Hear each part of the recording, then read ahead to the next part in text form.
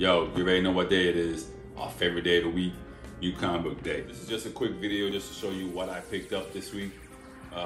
Basically, maybe give you a little quick explanation of why I picked it up, if it was a spec book or whatnot. It was a pretty light week for DC. I think I got like just 2 titles. Marvel as well was a pretty light week for my indie stack, was pretty big. All right, enough talk. Let's just get into the books.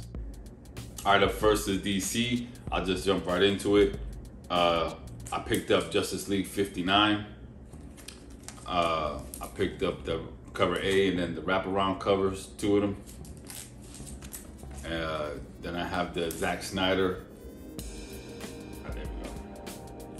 cover. I only got that one because it has the Superman in black on it. And, you know, maybe it'll pop off once the Justice League is released. I got Catwoman 29. Only because I heard there's a new character in there. That's all I got for DC. Next, we got Marvel. I picked up Star Wars: The High Republic issue 1. This is, I believe, the 4th print, but Star Wars is hot, so why not, right? I got Thor issue 13. I picked up 2 copies of the Spider-Woman issue 10, but the Women's History variant, and also got the Patsy Walker one. Marvel keeps getting me with these covers, man. First it was the Aliens one, then the Black History Month one. Now we got the Women's History Month. Then we're gonna get the Predator, I think, in a month or 2. They keep getting me, man. But anyways, this is the Amazing Spider-Man King in Black #1. And this is what I got this week. I got Radiant Black. I picked up both covers. Wow. Also picked up the Incentive one, only because, man, I got a thing for these covers, like the reflective mirror ones like that. Then we got Origins #5.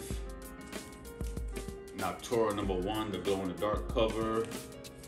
I picked up 2 copies of Invincible #1, the Amazon Prime special. Picked up I Walk with Monsters #4. This one, I love this series. Erratic #5.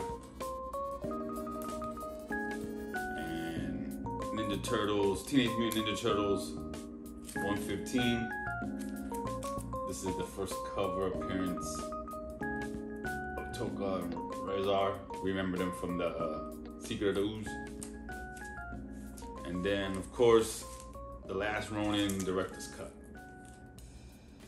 Wow. Anyway, that's what I picked up this week. Let me know what you got in the comments below.